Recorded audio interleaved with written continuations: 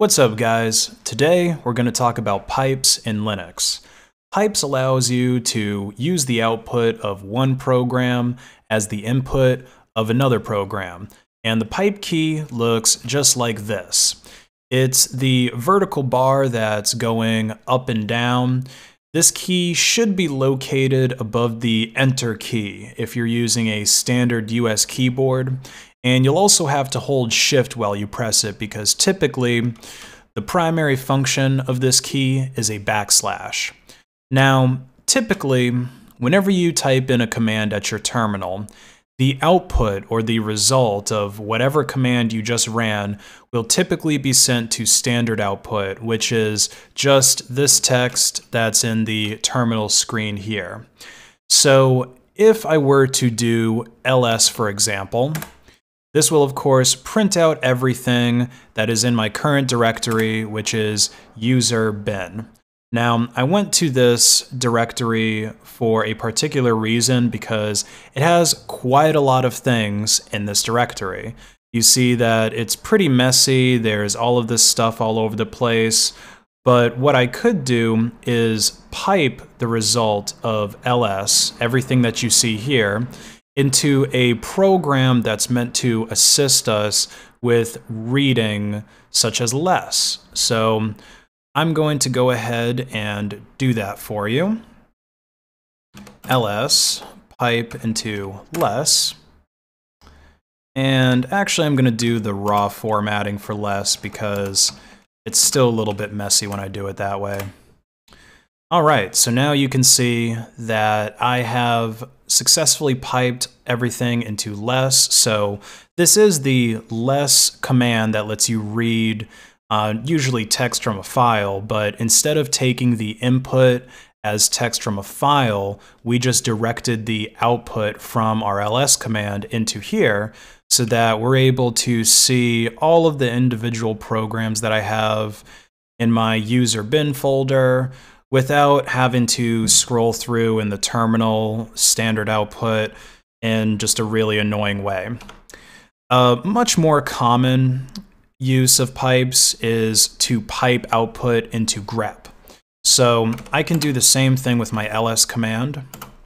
And let's say that I want to grep everything that has the word vim inside of it. So I want to see pretty much just different programs that have to do with Vim. This is probably going to print out like Vim, vimdiff, and maybe NeoVim, because I think I have both Vim and NeoVim installed on my system.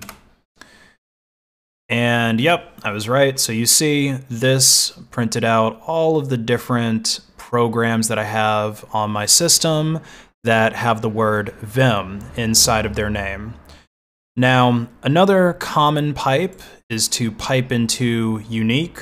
So I'm gonna go ahead and change directories here to where I have my example file. And let's see. So I have this file called sortthese.txt. And you can see inside of them, it's basically just like made up grades. So you have names in this column, you have the classes in this column, and then you have the grade that the student got in this column. Now, what the unique command does, because I don't think I've mentioned that before, is it will remove any duplicates that you have in a file. But the unique command by itself is not very powerful because if you look carefully at the file that I've made here, there are duplicates. Like I have Kenny on here twice, and I think I have Donnie on here twice, and I have Ryan on here twice. But they're not duplicated one after the other. They're, you know, they skip a few lines before you have the duplicate line. So if I were to do unique on sort these, it gives us the same output because it's not able to identify them when they're on different lines. But a way that I can get around this pretty cleverly is to use the sort command and then pipe the output of it into unique. So sort, I know I've showed you guys in a previous video, will put everything in alphabetical order. So now the 2 Donnies are together, the 2 Kennys are together, and the 2 Ryans are together. And I can pipe this into Unique.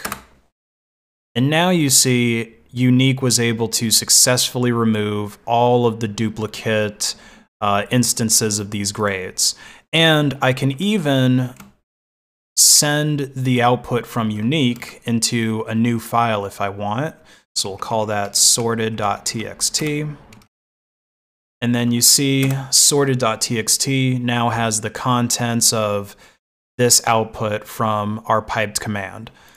So I'm going to show you guys one last example of it because I could show you guys pipes all day long. There's many different and interesting tricks that you can do with it, but I just want this to be a basic introduction to pipes and let you go off on your own and discover ways to use pipes in your environment. So the next thing I'll do is a pipe into Vim, because Vim is a little bit different when you're sending standard output into it.